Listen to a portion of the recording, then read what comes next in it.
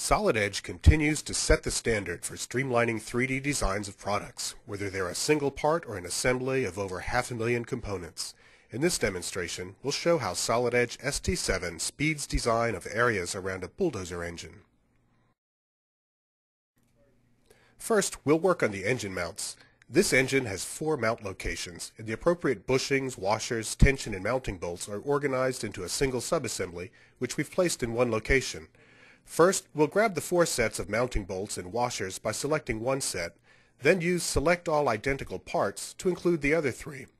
We'll also select the tension bolt, washers, and bushings within the mounting assembly.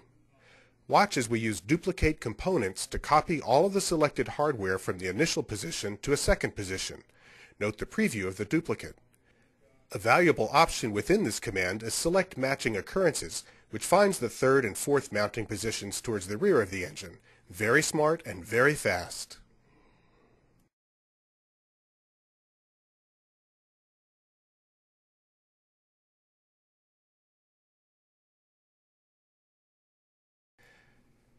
Impressive real-time rendering capabilities are now available within Solid Edge ST7 courtesy of KeyShot.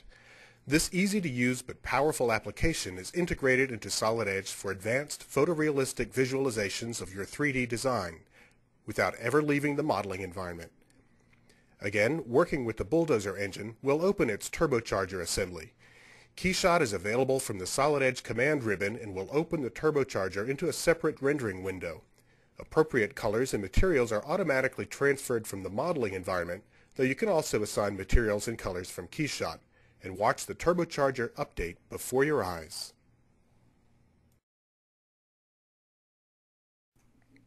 Getting back to modeling, we want to be able to rotate one port of the wastegate tube. As we grab it and rotate, you can see the tube itself lengthens. In real life, this tube would be cut to a specific length and would not elongate. You can model that realistic behavior by editing the tube's underlying key point curve and selecting the new option, Curve Length Step.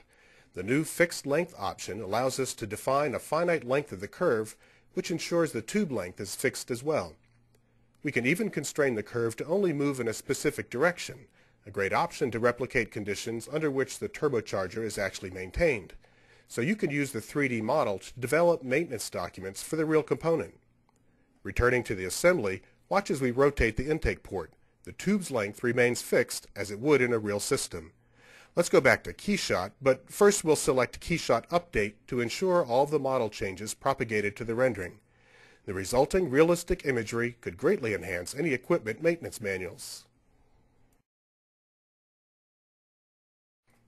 Now we want to build an engine test stand. For this, we'll use the frame construction tools within Solid Edge ST7.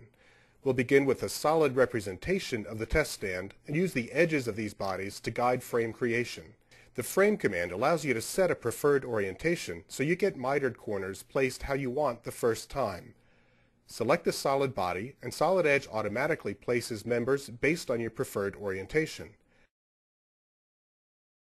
Let's remove the center member so it won't interfere with the engine.